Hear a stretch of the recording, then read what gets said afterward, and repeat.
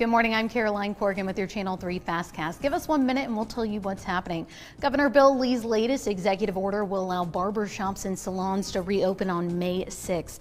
Bars, nightclubs, bowling alleys, concert venues, and theaters will remain closed through May 29th. Now, the order also clarifies that places of worship are not required to close, but it is strongly recommended. The TBI and the Meigs County Sheriff's Department are still looking for 9-year-old Danica Ashley Engel. They believe she may be with her non-custodial father, Daniel Engel. He is wanted in Meigs County for kidnapping. They say he may be driving a blue Ford Explorer. If you have any information, you're asked to call 1-800-TBI-FIND. This weekend, there are free drive-through testing sites in Bradley and Sequatchie counties. On Saturday, testing will be available at Cleveland Middle School from 9 a.m. until noon. On Sunday, testing will be available at the Sequatchie Schools complex in Dunlap from 11 a.m. to 2 p.m. Central Time.